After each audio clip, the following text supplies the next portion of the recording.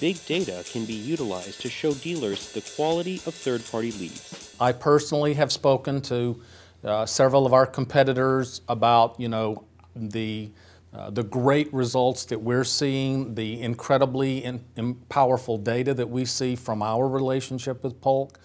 So I'm encouraging our competitors to sign up to do the same kind of thing with Polk, which would really allow us to create a very good apples-to-apples comparison for third-party automotive leads in the industry, so that dealers, manufacturers would really understand, this is where Autobytel is, this is where some of the other players are in the industry. Wouldn't it be nice if you were a buyer of leads, if you were a dealer, if you were a manufacturer who's buying for your corporate program, to be able to look and see truly what's happening and how different lead providers rank? I think that would be a real benefit in the industry.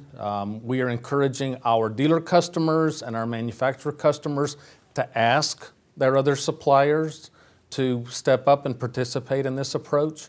At the end of the day, data is all about transparency.